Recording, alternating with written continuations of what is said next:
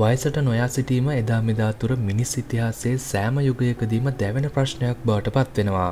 වයසට නොයා සිටීමට මිනිසා විසින් ගත් සෑම උත්සාහයක්ම වගේ ව්‍යර්ථ වීම තවත් ප්‍රශ්නයක්. විශේෂයෙන්ම සෑම කාලයකදීම කාන්තාවන් බොහෝ විට Tamanගේ අලංකාරය රැක ගැනීමට රූප ස්වභාව වැඩි දියුණු කරගන්නට නොගන්නා උත්සාහයක් නැහැ. අද වගේම අතීතයේත් රූප ස්වභාව වැඩි කර ගැනීමට ගොස් ජීවිතවලින් වන්ද ගෙවූ පුද්ගලයන් ඕනතරම් සිටිනවා. අද වන විට විවිධාකාරයේ ආලේපන එන්නත් ඒ වගේම විවිධාකාරයේ සැත්කම් මගින් තරමක් හෝ වයසට යෑමේ ලක්ෂණ පමණක් පමා කිරීමට හැකියාව ලැබී තිබෙනවා. නමුත් 16 වන ශතවර්ෂයේදී රත්තරන් පානය කිරීම වයසට නොයා සිටීමේ ආශාව තිබූ සියල්ලන්ගේම භයානක අත්හදා බැලීමක් බවට පත් වෙනවා. නමුත් සැබෑවටම ඔවුන් වයස්ගත නොවී සිටීමට උත්සාහ දැරුවත් අවසානයේදී සිද්ධ වෙන්නේ සියලුම දෙනා මරණයට පත්වීමයි.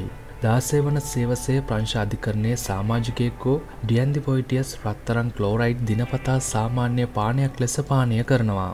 පොයිටියස් නම් වූ මේ කාන්තාව කිසි දිනකත් ඔටුන්නක් පළඳලා නැහැ. නමුත් එකල රජු කළ රජතුමාගේ රාජ සභාව වසඟ කර ගැනීම ඈට අපහසු කාර්යයක් වුණේ නැහැ. දෙවන හෙන්රි ලෙස හැඳින්වූ රජතුමා තමයි එවකට ප්‍රංශය පාලනය කරන්නේ. ඉතින් සැබෑවටම හෙන්රි රජතුමා ඇගේ පෙම්වතා බවට පත් වෙනවා. නුවණැති පුනරුදු ගැහැණිය නමින් තමයි හෙන්රි රජතුමා විසින් මේ කාන්තාව හඳුන්වන්නේ. ඇයගේ සැබෑම රාජකාරී බවට පත්වන්නේ රාජකීය පවුලේ කලා උපදේශිකාව සහ රාජකීය පවුලේ අධ්‍යාපන උපදේශිකාව ලෙස කටයුතු කිරීමයි.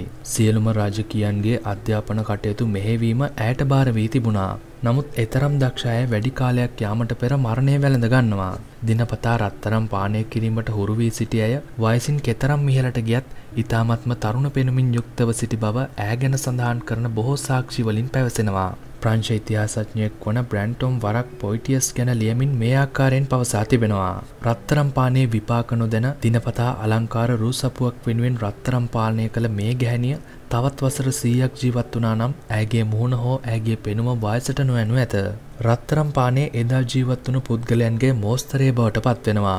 අඩු වයස්ගත පෙනුම සඳහා පමණක් නොවේ. මුහුණේ කැලැල් සහ තුවාලද ඉන් සමනය වන බව ඔවුන් විශ්වාස කරනවා. චීන ජාතික රස විද්‍යාඥයෙක් වන 3 වන ශතවර්ෂයේ ජීවත් වූ වෙයිබෝයන් රත්තරන් පානය කිරීම පිළිබඳව පවසා තිබෙන්නේ රත්තරන් පානයෙන් මිනිසුන්ට අමරණීය විය හැකි බවයි. ඒ වගේම රත්තරන් පානය කරන සියලුම දෙනාට දීර්ඝායුෂ ලැබෙන බවත් ඔහු පවසා තිබෙනවා. අතීතයේදී ඊජිප්තු වැසියන්ද වයසට නොයා සිටීමට ඖෂධයක් ලෙස රත්තරන් පානය කළ බව සඳහන් වෙනවා. මේට හේතුව ලෙස ඔවුන්ගේ අදහස බවට පත්වන්නේ රත්තරන් දි รา පත් නොවීමයි. බොරු වෙදකම නැමැති කෘතිය ලියූ ලින්ඩා කැන්ට් සහ නේට් පැඩර්සන් පවසන්නේ මධ්‍යතන යුගයේ ජීවත් වූවන්ද රත්තරන් පානය පිළිබඳව ඉතාමත්ම උනන්දුවක් දැක්වූ බවයි. අතීතයේ සිටි විද්‍යාඥයන් ඝන රත්තරන් බීමට සුදුසු ආකාරයෙන් දියර බවට හැරවීමට හැකි බව සොයාගත් පසු ඒ පිළිබඳව අවධානය ක්‍රමක්‍රමයෙන් වැඩිවන්නට පටන් ගන්නවා. 16 වන සියවසේදී බීමට හැකියාවක් තිබෙන රත්තරන් ගැන වැඩි කතාබහක් ඇති වූවා මෙන්ම අපස්මාරයේ සිට උන්මාදය දක්වා සියලුම ලෙඩ රෝගවලට පිළියම රත්තරන් බව ශීඝ්‍රයෙන් ප්‍රචාරය වෙන්නට පටන් ගන්නවා. ඊ타මත්ම කෙටි කාලයක් ජීවත් වුණු 1578 සිටි පෘතුගීසි ජාතික පළමු ජුවන් පාප් වහන්සේ තරුණ බව රැකගත හැකි රත්තරන් වට්ටෝරු කිහිපයක් පිළිබඳවම සිය රචනාවල ඇතුළත් කර තිබෙනවා. ඉන් එකක් බවට පත්වන්නේ රත්තරන් නොඉඳුල් දරුවෙකුගේ මූත්‍රා සමග මිශ්‍ර කර පළමු දවසේ පානය කිරීම. දෙවනුව වයිට් වයින්, මහදුරු ඇට, බිත්තර සුදු මදිය මව්කිරිවල දිය කර පානය කිරීම ආදී ලෙස දවස් 6ක් යනතුරු එම පානය නොකඩවා ගැනීම ඔහුගේ රත්තරන් පාන වට්ටෝරු වලින් එකක් බවට පත් වෙනවා. ලස්සන වීම පමණක්ම නොව මිනිසුන් මරා දැමීමටද රත්තරන් පානය භාවිතා කළ අවස්ථා ඉතිහාසයේ තිබෙනවා. ඒ වාර්තා වන්නේ ස්පාඤ්ඤ ඉතිහාසයෙන්. නමුත් වයසට නොයා සිටීමට රත්තරන් පානය කිරීමේ විවිධ අත්හදා බැලීම් නතර කර දමන්නට හා එහි අවදානම පිළිබඳව දෙවරක් සිතන්නට පටන් ගත්තේ බොහෝ කල් ගත වුණාට පසුවයි. කොහොම නමුත් රත්තරන් දිනපතා පානය කළ ප්‍රංශ සුරූපිනිය 1566 අවුරුද්දේදී මිය යනවා.